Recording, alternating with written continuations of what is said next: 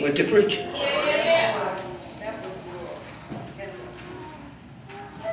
Two general groups of preachers.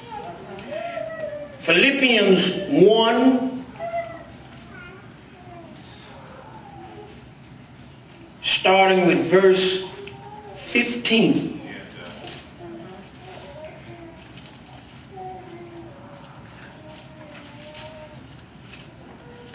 Where's my Philippians?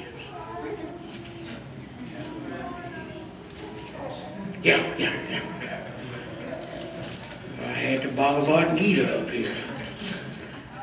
Philippians 1 and 15. Look carefully how Paul describes the two groups of preachers that are driven by opposite motivations. Paul says, some indeed preach Christ, even from envy and strife, and some also from goodwill. The former, the first one that preaches from envy and strife, preach Christ from selfish ambition, not sincerely, supposing to add affliction to my chains. Now what Paul meant there was that these preachers who were not preaching in his day earnestly from goodwill, but were preaching from envy and strife.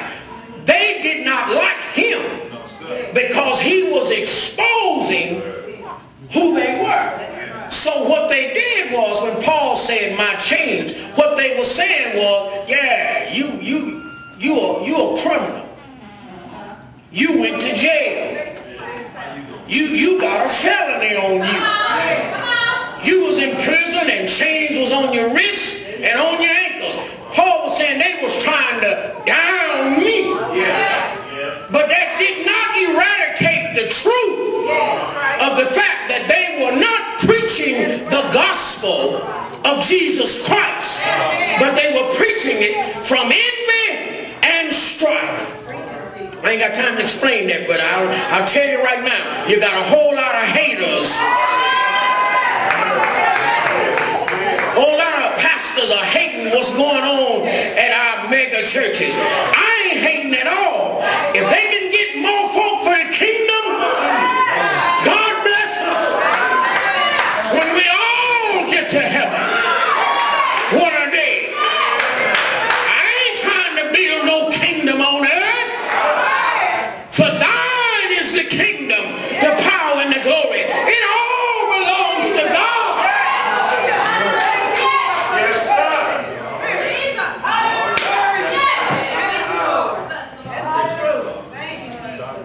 But the latter, verse 17, I know I'm pushing my time, but the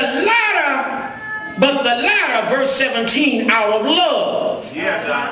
That's the other preachers. You see the opposite? One out of envy and strife, one out of love, knowing that I am appointed for the defense of the gospel. That's why I try to say to the young preacher, for though I preach the gospel, I have nothing to glory in. Necessity has been laid upon me. Woe unto me if I preach not the gospel. This is not a popularity contest. This is about the souls and the destiny of men. This ain't about I'm a better preacher than you. This ain't about that. No, sir.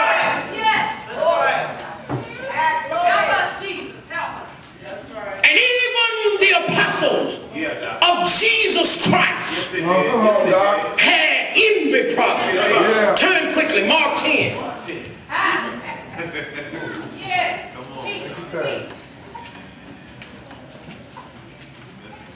Verse 35.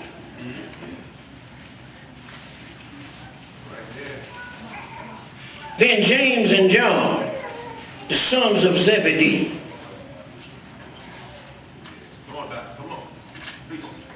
Then James and John. Mark 10, verse 35. Then James and John, the sons of Zebedee, came to him saying, Teacher, we want you to do for us whatever we ask. That sounds like church folk. Pastor, we want you to do it our way. Jesus said to them, what do you want me to do for you? They said to him, grant us that we may sit one on your right and the other on your left in your glory. But Jesus said to him, you don't even know what you ask. You know not what you ask. Now here's what I'm talking about. That's right. Jesus said, are you able? That's right. Do you have the ability? There are some things we think we want, and the Lord knows we ain't able to handle it. Are you able? Stop. Yes, Lord. Jesus. Fill in the blank. Yes, Lord. Glory to God. Hallelujah. Whoever you and I are we able to handle what we think we want? Yes, right. Glory to God. Jesus said, are you able to drink from this cup? Are you able to be baptized with the baptism that I am baptized with? They say, yeah, we able. No, Jesus said, no, you ain't able, but you gonna drink. Look at it. He said, you will. Now, what was Jesus talking about? Back up. Back up to verse 32. Now, they were on the road going up to Jerusalem, and Jesus was going before them. And they were amazed, and as they followed, they were afraid.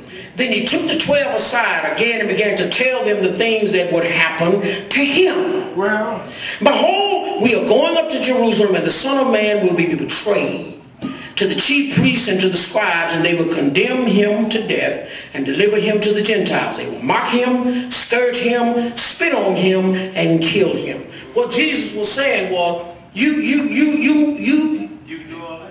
can handle that? Can you drink of the fact that the chief priests are going to take me and they're going to condemn me to death? Can you handle that? They're going to take me, mock me, scourge me,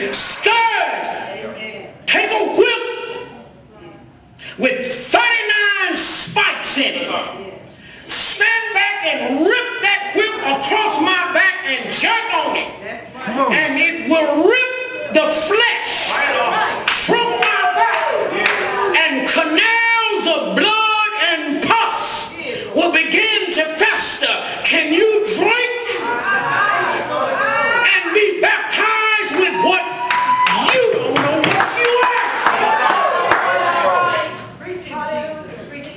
But you will.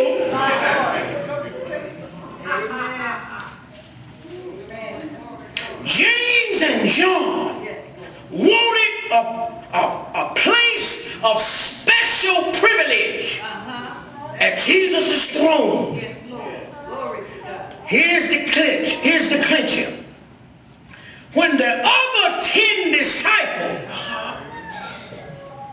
heard their request, look at the text. Verse 41. And when the 10 heard it, that's when you get into your glory. We want to sit one on your left, one on your right. When the 10